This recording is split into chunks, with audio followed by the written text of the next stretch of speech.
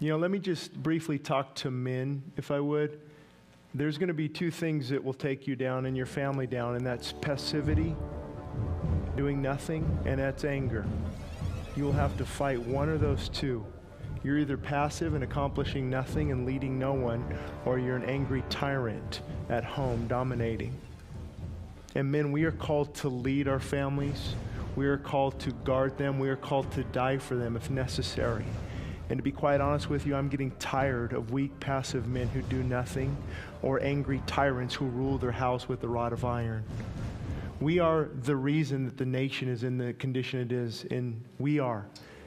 Men, it falls directly upon our shoulders. Stop blaming God and the government. We are the abomination that is a stench in the nostrils of a righteous, holy, pure God. It rests squarely upon our shoulders. And you might say, man, Shane, you're being a little bit hard. Well, I was going to read this next weekend, and I might do it then. But let me have you come into my world for 1 second tonight. And let me just share with you some of the emails I get, and you tell me if that's too hard. Let me read what this wife and this mom wrote. I won't watch my kids be physically abused anymore. I won't listen to my girls be called vile, vulgar names. I won't have things smashed or broken in the house. I won't get into a vehicle and listen to him rage. No more spending time together by me scrapbooking and him looking at pornography just a few feet away on the computer. I refuse to stay at home and not attend church because I feel guilty for leaving him alone. I will not worship quietly or secretly again. I never believed in divorce, so I just keep on trying to be more perfect. I can no longer bear it. I'm not dying inside. I have died. Listen, folks, that's the condition of our nation. This man does not need to be coddled and comforted. He needs to be challenged and he needs to be convicted.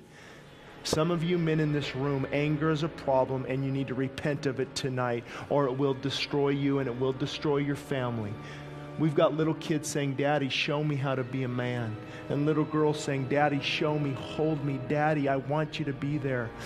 But because of anger and controlling and dominance, it's not happening. You are breaking the spirit of your family, and it needs to end tonight.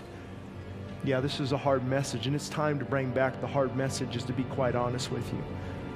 We've been coddling and comforting too long. It's time to start challenging and convicting. Let the Word of God fall and let the Word of God change the heart. The only hope for you is repentance. To say, I was wrong. I've been wrong.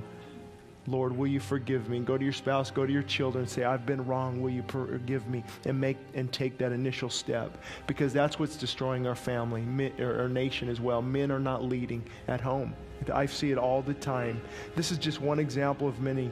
Either anger or passivity. He doesn't lead. He doesn't do anything. He doesn't pray. It's a woman who has to initiate Bible study. She has to initiate church. She has to initiate anything spiritually. So either we're dead or we're abusive. And it's time to start finding that middle ground. And it begins with repentance. It begins, like Nopho said, with a broken heart, crying out to God and saying, Lord, would you change me tonight?